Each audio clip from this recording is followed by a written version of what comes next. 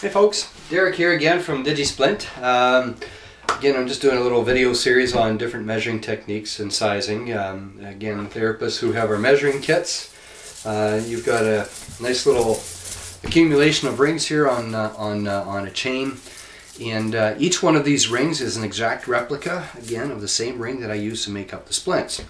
So today we're going to be talking about the boutonniere splint. All right, boutonniere splint, 3 points of pressure. What we want to do is keep a finger in extension, and by doing that, again, I can build boutonnieres for any of the IP joints of the hand. All right, so what I'm going to do is I'll work today just out of convenience sake, just my left index finger. For my pressure points, I want one right over top of the joint, dorsally. All right, so that's going to be one pressure point. Another pressure point is going to be between the PIP and the MCP. All right, closer to, a little bit over halfway between, towards closer to the MCP side. Another pressure point again is going to be just a little bit past the halfway mark between the PIP and the DIP, just on the palmar side like that. So my 3 points of pressure are going to be one on top, there, and there. Again, what that does is it limits flexion, or it keeps the finger in extension. And when we've got our sizers, like I said before, these are exact replicas. The very first 3 rings that you see on the sizers, let's see if I can hold those up for you, are the size of the spacers. These are now the spacer is the ring that connects the 2 larger ones. It's the one that sits in the center. All right. If you don't mark which size, I just automatically use a medium-sized spacer.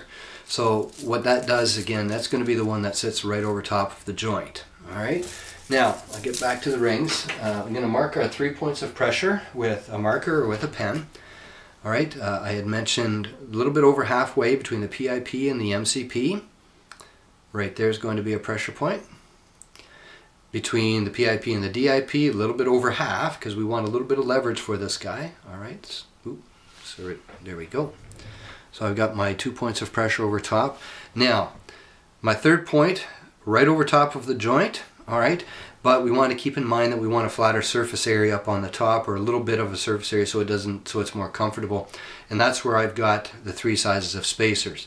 So what I like to do is actually mark on each side of my center mark of the joint like that, and that's where I want my spacer to sit. All right, so it will sit just like so, and I'm going to connect the dots. The outside point, come a little closer, I'm going to connect this dot with my distal, coming right towards palmar side, and then I'm going to take this point here, connect my dots again to the proximal pressure point, right over like that. Okay, you can see now exactly where the splint is going to be fitting on the finger, all right, to create some extension.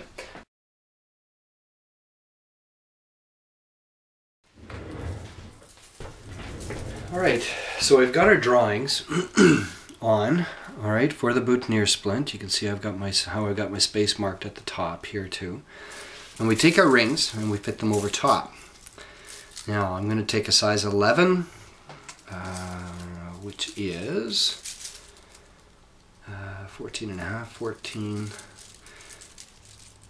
Now you'll see on these that they say a number, and they say a number with a dash. That dash is a half size, okay? So 11 dash is 11 and a half. 11 is a little bit smaller, all right?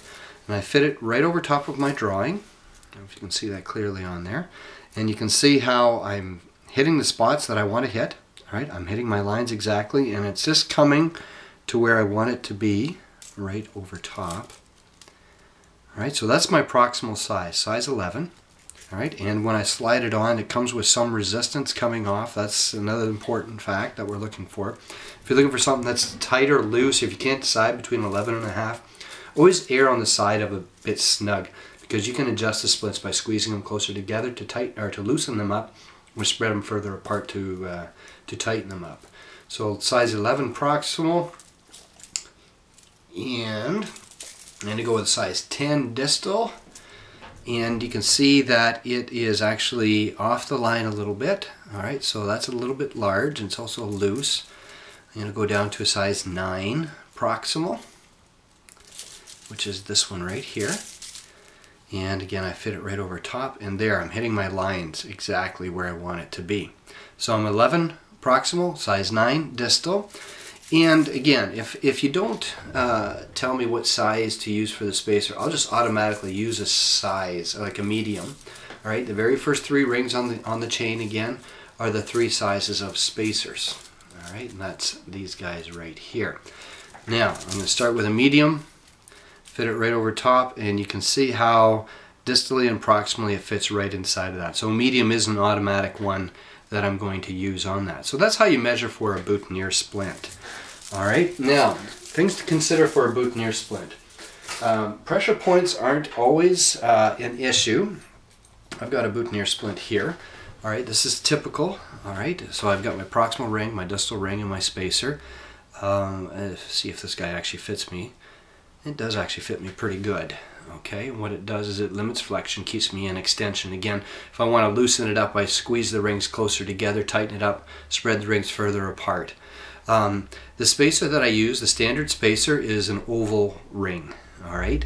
Now, sometimes we have little issues with, especially if there's a lot of pressure, if we're forcing a finger like in extension, that the skin will start to pop through and it looks like there's a little bit of a wart or whatever.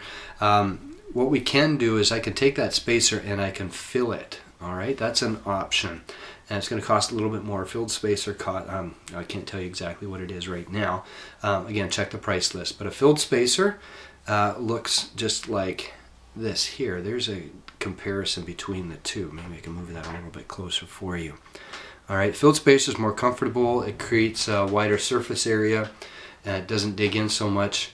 All right, something to consider again too for clients, and depends on the degree of pressure we're going to be using to keep a finger in extension.